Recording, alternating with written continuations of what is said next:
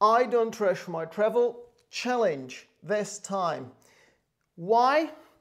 I have been traveling a lot and I have been picking up rubbish almost everywhere. And I pick the rubbish, put it in a bin, but this trip I visited the places where it actually goes. The landfills like this, all over the place, all over the Balkans.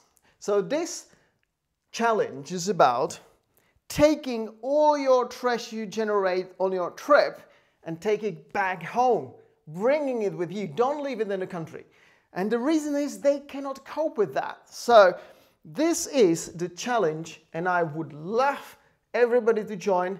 I'm gonna do more videos on what the trash is, how I did manage to get this is little, and let's see how much impact we can minimize on our travels.